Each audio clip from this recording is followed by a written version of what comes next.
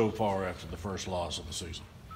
We still got the same mood because we know we got everything in front of us still. So this week is a work week for us, so we just come in to work like it's a regular game day, regular game week. You're looking at the pass protection. Jake was scrambling it there. Had some pressure on him. And that. What do you think you guys can improve in that area and just fix up some things in that? Like you said, the pass protection. So when we come to practice, like this week is a bye week, so work on pass protection. We don't have anybody to play this week, so like you said, it's coming from pressure from outside, wherever it's coming from, just work on pass protection a lot. I think it was Charlie Warner said that there's been a lot of weird blitzes this year that he hasn't really recognized as in the years past. Do you agree with that, or maybe not? Not too much, but not too much. It's regular blitzes. Different people's coming from different angles, so that's probably the main thing. Being from Jacksonville, what are your memories of the Florida-Georgia game growing up?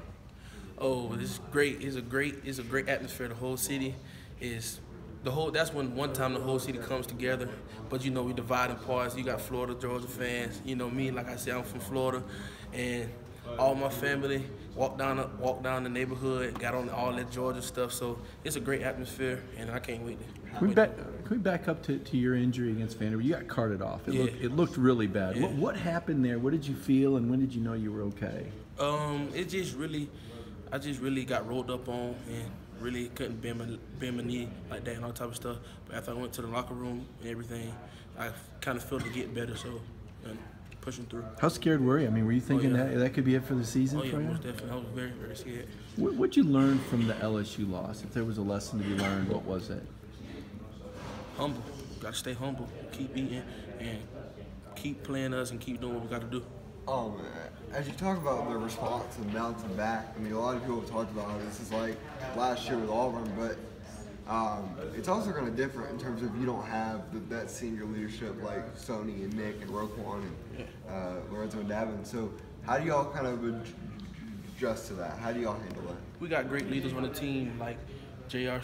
Reed, Ledbetter, Tay Crowder. We got Lamont, all of them. We got great leaders on the team, so when they left, they just took in places, and we followed them behind it. Whatever they do, it's their team. We're going to follow them.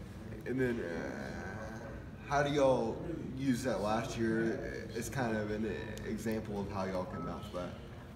How we used last year, we really used that as an example. So we know what we had to do. We know what we took to get to that place. So now we know what we have to do this year. And when we get there, just take that extra step to even win it at all. What have been some challenges for the offensive line with all the changes due to injury? How challenging has it been to develop chemistry? Oh, it's not too bad. We got one of the best offensive line coaches in the nation and one of the best head coaches in the nation. So we all prepare for that type of stuff every day in practice. We do situations where somebody goes down, he goes down, he got to get in the game. So it's really about the preparation that our coaches provide for us and what we do throughout the week.